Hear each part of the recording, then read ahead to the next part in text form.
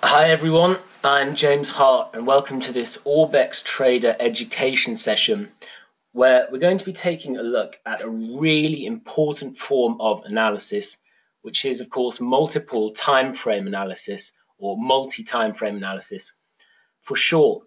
And one of the really interesting aspects of this form of analysis is that it's quite unique because it's actually strategy neutral.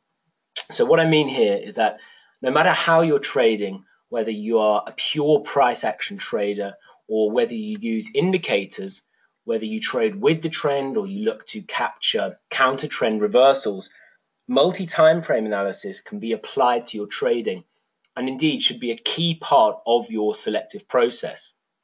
So considering the instrument or market you're trading on a broader scale, looking at time frames can have vast benefits for your trading. So for those of you who aren't familiar then, multi-time frame analysis simply refers to the process of viewing the market on different time frames. So for example, looking at the weekly, daily and H1 charts of the same pair to get an idea of what the market is doing across these various horizons. So that is what multi-time frame analysis is. But what is its purpose? What are the aims of this form of analysis? So simply put, the aims can be categorized as identifying the dominant trend with which you should be looking to a trade to allow for bigger profits, and then also looking to identify key locations which can either be areas that you will trade, areas that you'll target if you're in a trade, or simply areas to watch out for and be aware of as you trade. So over the course of this session then, we're going to look at how you can use multi-time frame analysis just with raw price action, but then we'll also look at how you can use multi-time frame analysis with indicators. Okay, so basically then, as I said, using multi-time frame analysis to get an idea of the dominant trend in the market is among the simplest and most effective ways of employing this form of analysis. Because trends typically rather, seem to offer the best opportunity for profit. So regardless of what is driving the trend, central bank policy divergence, interest rate differentials, or simply speculative action, it doesn't matter. Where we can identify a strong trend, we should be looking to trade with the trend as the momentum is on side there, and this gives us the best opportunity to capture profits. So in terms of multi-time frame analysis, we want to identify trends on the higher time frame and then look to use the lower time frames to pick off entry points and time our entry to the market.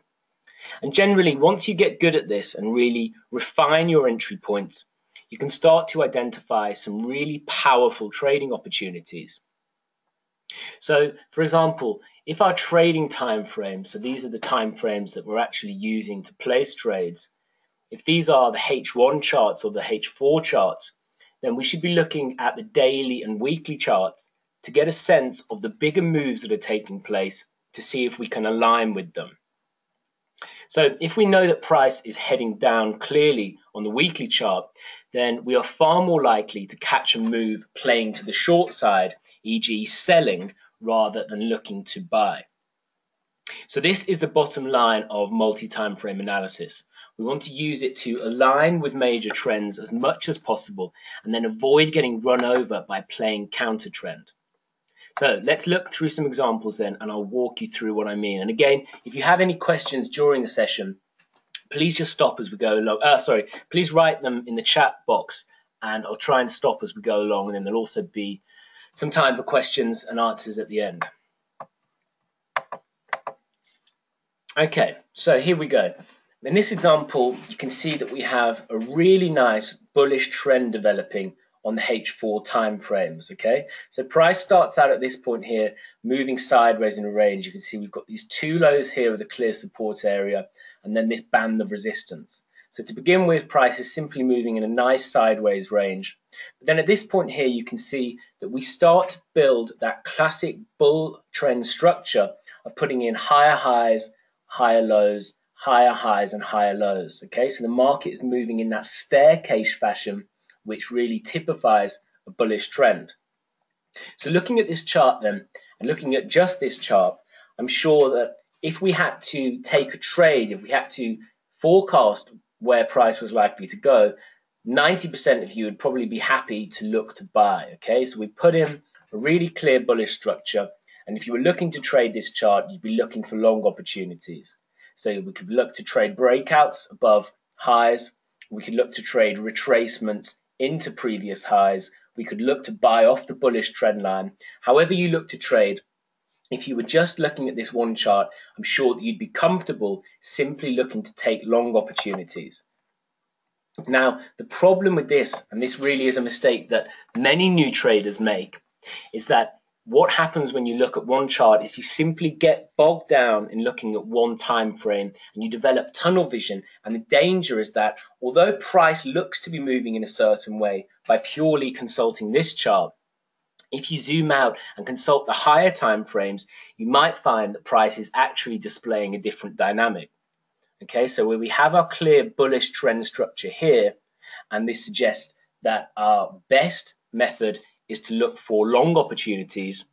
If we actually zoom out and look at this period of price action on the higher time frame, you can see that there is a totally different picture. Okay, so this trend line here is the exact same trend line that we saw here, but the difference is this is a H4 chart and this is a daily chart. And so now you can see that the clear bullish trend that was developing on the H4 time frame is actually only a very minor correction within a well-established long-term bearish trend. So instead of looking to buy within that short-term counter trend where trades are likely to be limited to just a little profit, if you instead consult the higher time frame and you identify this big bearish trend, then it's clear that the much better opportunity would actually be to look to time entries to the downside, so look to sell the market.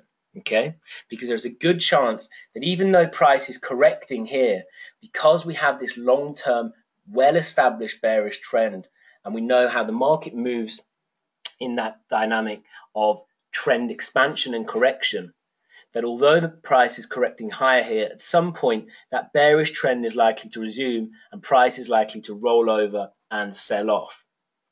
Okay, so hopefully just this one example is getting you to really consider how important it is to consult the market on different time frames to make sure, first of all, that you avoid taking any unnecessary losses by going against the higher time frame trend, and that also you give yourself as strong a chance as possible of being on the right side of the market.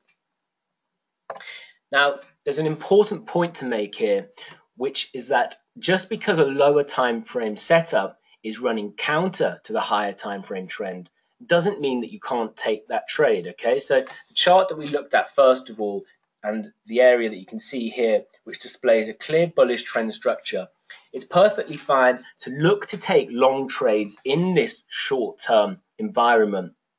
Okay, provided that you adapt the way that you trade. So for example, you can look to move your stops to break even a little bit quicker than you usually would to help you reduce your risk. You could also trade at a lower size than you usually would, and you could also play for shorter term targets. So just because a lower time frame trade is running counter to the higher time frame trend doesn't mean that you can't or shouldn't take the trade.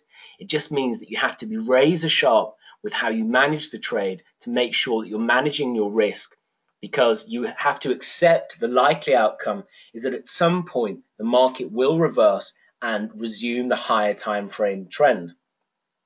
And so this brings us on to the next key use of multi-time frame analysis, which is to identify key trade locations within the dominant trend, which we can look to use as entry points. So remember, identifying a trend is the first part of the puzzle, but finding an entry point is the most important part. So if we look back at the chart then on the daily time frame and start to think about key levels within the trend at the point that this bullish H4 structure was forming, then we can identify that a very key level is this level here, okay? So this is a very key resistance level. You can see that it started off as key support in the market. It held up this bearish trend. Price then broke down through that big level, traded down to this point here where we started to stall, and then we traded back up and retested that level, okay? So identifying these levels of key support and resistance on the higher time frames is a fantastic way to identify key entry points to the market. So in terms of using multi-time frame analysis then, we know two things about this area on the chart. We know that if we're looking for a good area to sell, where we're expecting the longer term trend to resume, then this is our first candidate, okay? So in bearish trends, we're always looking for price to retrace into broken lows, so to retrace into broken support, which has now turned to resistance.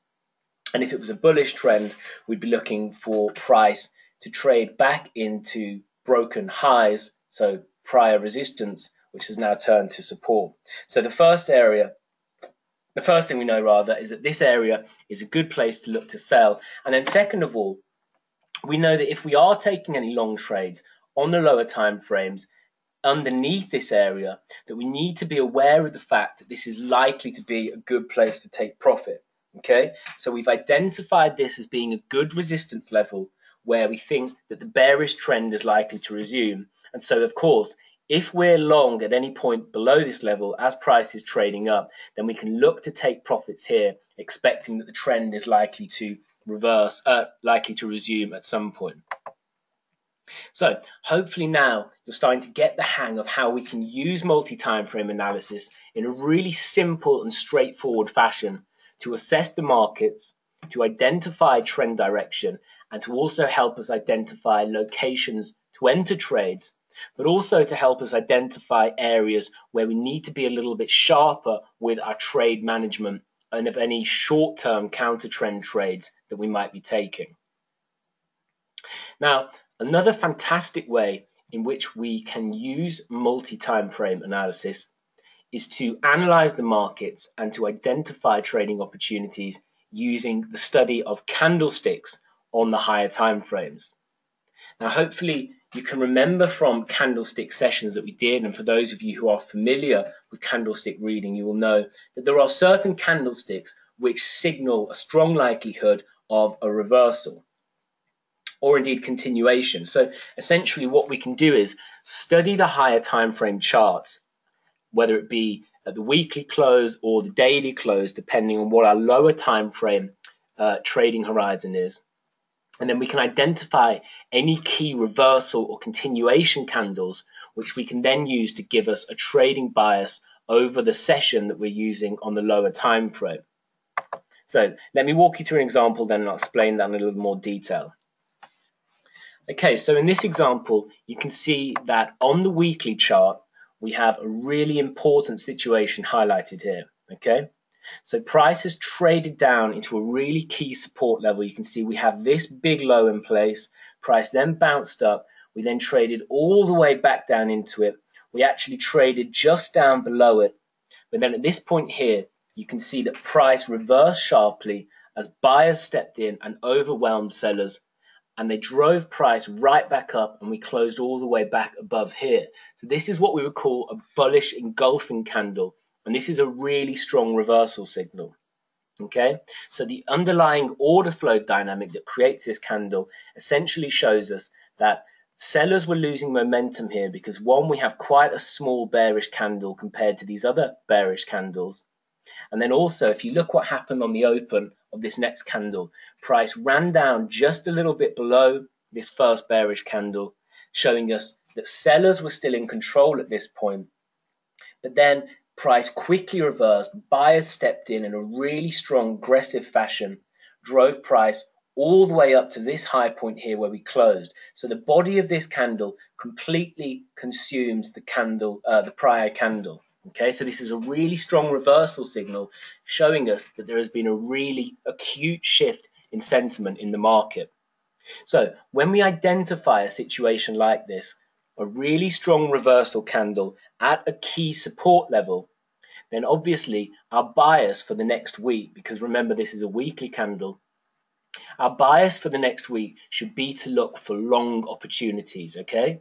We've identified a key support level where we anticipate that price could reverse from, and then we've now identified the presence of a really strong bullish reversal candle. So the confluence of these two factors, the bullish reversal candlestick at a key support level, suggests to us that the market is likely to move higher and we should be on the lookout for long opportunities. So in terms of how we use multi-time frame analysis here, as we said earlier in the session, where we've identified our bias on the higher time frames, what we then need to do is drop down to the lower time frames to identify our exact trading zones. Okay, so we use the higher time frames such as the weekly or the daily to identify our directional bias, and then we look to use the lower time frames to identify our exact trading entries. So if we look down to the H4 charts now, and the period of price action that we're going to be looking at is starting from this next weekly candle that opened after this bullish engulfing candle and then going up to this period here, okay? So I've highlighted a couple of areas on the charts here, and essentially what you can see is some fantastic opportunities for getting long on the H4 time frame in line with our bias on the higher time frame. Okay, so even just analyzing this chart with basic raw price action alone, you can see that we have some great opportunities. So this was our initial opening area where price broke out above this resistance zone. Okay, so you can see that price had traded up, formed these highs at that last weekly candle. We then broke out above those highs on the new candle, traded back down, retested them, and then you can see we got this bullish pin bar here, which is a fantastic reversal signal. Okay, so there are two opportunities here. Either one, we can just look to play a basic breakout above these highs because we anticipate the price is going to move higher based on that higher time frame view, which was established on the basis of there being that bullish engulfing candle. Or we can look to play this retracement back into those broken highs where again we get this bullish pin bar. Now you can see there are also several opportunities for just playing classic breakouts. Okay, so a breakout is simply where you look to buy as price breaks above highs, or you look to sell as price breaks below lows. Now obviously, because the candle was a bullish engulfing candle on the weekly time frame, we'd only be interested in trading to the top side. So we'd only be interested in trading bullish breakouts, and you can see we get several opportunities to do that along the way. Now, what's interesting at this point here is that we also get a repeat of the setup which we saw right back at the start of that bullish candle opening. So you can see that price trades all the way up to this high point here, hits this little resistance level where it stalls, it then breaks out above that resistance level, again giving you the opportunity to trade a classic bullish breakout. But then what we also see is price retrace back down and retest that broken resistance, which is now turned support, and then once again we get those bullish candlesticks. So this is a really classic setup that I like to use in my trading a lot, and that works well for a lot of traders. Is simply where you look to identify a breakout above resistance, a retest of that resistance zone with these bullish candlesticks, and then play to the long side. And again, obviously, if we were in a bearish situation, we'd be looking for price to break below support, retest support, and form bearish candlesticks. So this is a really fantastic setup which you can use and which works really well with multi-time frame trading rather. So you identify your bias on the higher time frame. You then look to find exact trading opportunities on the lower time frames. Okay, so this is a fantastic way then that you can use raw candlesticks to identify the directional bias on the higher time frames and then find these specific trading opportunities on the lower time frames. But we can also then use multi-time frame analysis to alter our bias. Okay, so where we've identified our initial bias, so in this instance, we've got a long bias in place due to that large bullish engulfing candlestick on the weekly chart, we can then monitor the higher time frame to help us know when to change our bias. So remember, we're looking to execute trades on the H4 time frame, but we're using the higher time frame to establish our directional bias. So that means that once we start entering trades on the lower time frames, we need to be monitoring those higher time frame charts to know when to change our bias and when to exit any trades that we're in or look to change the direction that we're trading in. So if we go ahead and go back to that higher time frame chart then, the weekly chart. So remember, this was our big bullish candlestick which gave us our long bias in the first place. And then after price broke out above that candle, you can see that we should have kept our long bias intact all the way back up to this point here, where we get the presence of a big bearish pin bar at this prior high. So we've got a big bearish reversal candlestick at a double top zone. So this again is a good situation, a good example rather, of where we would look to shift our higher time frame bias. So our bias is initially to the top side based on the presence of this candlestick at a key support level. And then once price trades all the way up to this key resistance level and we get the presence of a bearish reversal candle, well then that's when we know it's time to change our bias. So for the presence of that candle, if we were in any long trades, we'd either move our stops to break even or exit the trades for a profit. And then we'd be looking to take short trades on the lower time frames over the next few weeks. So this is a really fantastic way of using multi-time frame analysis, simply reading candlesticks across the different time frames to identify a bias and then look for trading opportunities. Now, as we've already discussed, one of the key uses of multi-time frame analysis is to help us find the dominant trend, and technical indicators can be extremely useful in helping us do this. And an indicator such as the relative strength index, which measures the strength of price, can be particularly useful here. So if we pull up this example then of H4 charts, and we can see a couple of things I'll walk you through. So the first is you can see that we have this big resistance level in place. Okay, so price has traded up to this double top, we've sold off, we've got a really strong resistance level in place. And then at this point here, you can see where price is trading in this range, and then we break out of it, we start to put in that classic bullish trend structure again. So we trade up and make a high, we retrace and make a higher low. We then break out above and put in a new high. We then trade back down and again put in another higher low. And then once again, we trade up, break out above that high and put in a fresh high. So once again, if we were looking at this chart just on this one time frame, I'm sure that we'd be looking to trade to the top side because we've got the presence of this bullish trend structure and we anticipate that price is likely to continue to move to the top side. However, if we zoom out on this chart and look at it this time with the RSI indicator turned on, then we can notice an interesting dynamic. So looking at that period of price action on the higher time frame, so we've zoomed out from the H4 chart and we're now looking at the price action on a daily chart with the RSI indicator turned on, and you can see something really important. As price has broken out above that high level, you can see that the RSI indicator has moved into extreme overbought territory. So for those of you who aren't familiar with the relative strength index indicator, essentially what this indicator is doing is measuring momentum in the market. So it's measuring the strength of underlying price moves. And what you can see here are two thresholds on the chart. So the lower threshold, the 30 level, this indicates when momentum is oversold. So when price moves down and moves into this, when the indicator rather moves into this lower threshold, this indicates that momentum is oversold to the downside and price is likely to reverse higher. And then when the indicator line moves up to the upper threshold, the 70 level, this indicates that momentum is overbought to the top side. So it's overstretched to the top side and price is likely to reverse lower. So this is a really useful indicator for helping us identify potential periods of reversal in the market.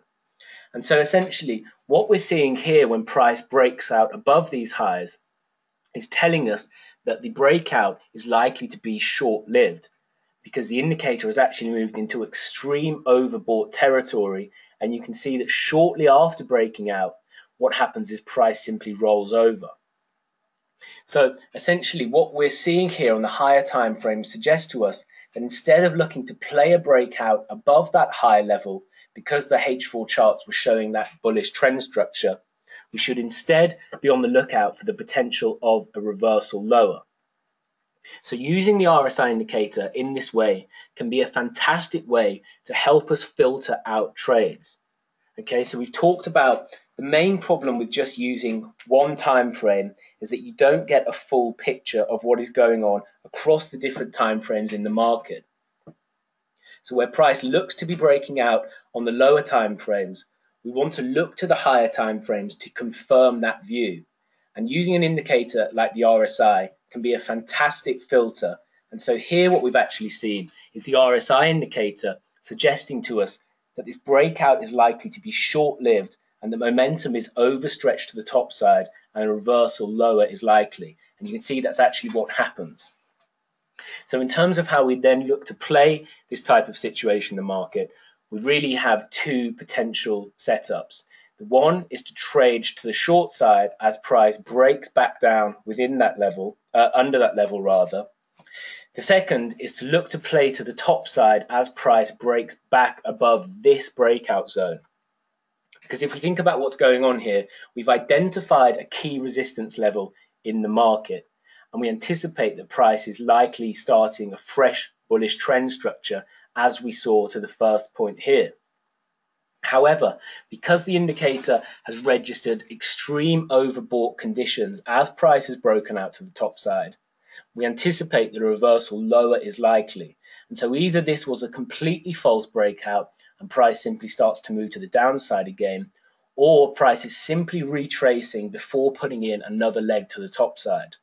So essentially, we wouldn't want to look to get long unless price breaks back above that high level.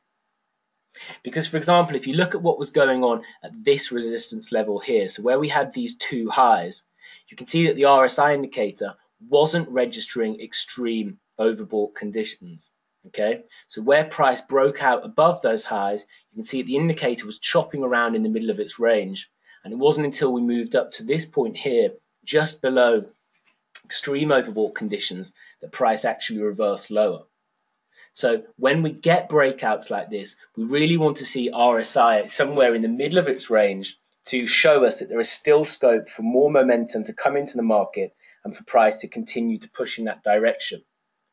Because where the indicator is registering extreme conditions like this, we know that it's unlikely that momentum is going to continue and a reversal is going to be likely to happen before there is any continuation in that direction, or simply that the breakout has failed and it's going to reverse lower. So again, I hope that this really highlights the importance of analysing the markets across different time frames. Okay, so that's been another really dense session there. We've covered a lot, and I hope that you found that interesting and useful. And as I say, the importance of using multi-time frame analysis is that it helps us to identify the dominant trend on the higher time frames that we can then look to engage on the lower time frames using those time frames, the shorter term time frames, to highlight specific trading opportunities. Okay, so again, to reiterate, we look to use the higher time frames to identify our directional bias, whether we're just looking at raw price action using the candlesticks or whether we're using the indicators, and then we move down to those lower time frames to actually identify exact trading opportunities. So just before we wrap up then, are there any questions that I can answer for anyone? If you just want to write in the chat function if you have any questions, and I'll be happy to answer those before we end today's session.